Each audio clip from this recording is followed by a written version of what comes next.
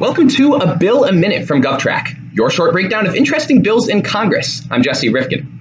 Georgia enacted the Election Integrity Act in March, a Republican-led law that added new restrictions to elections and voting laws in the state. In response, Major League Baseball, or the MLB, moved July's upcoming All-Star game from Atlanta to Denver. The U.S. bans most monopolies under federal antitrust laws, but the Supreme Court granted the MLB an exemption back in 1922. This effectively shields the MLB from potential competition, like another professional baseball league emerging.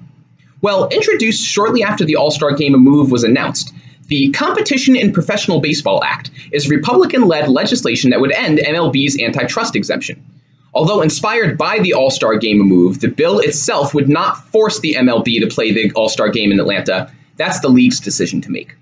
The House version was introduced by South Carolina Republican Representative Jeff Duncan, while the Senate version was introduced by Utah Republican Senator Mike Lee.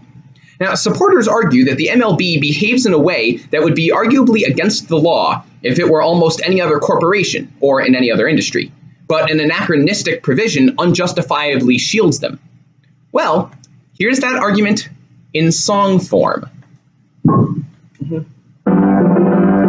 Monopolies are illegal in most industries, you know, but not for baseball. The MLB maintains a legal monopoly. New bills in Congress would end that after almost a century, though it likely won't receive a vote in committee.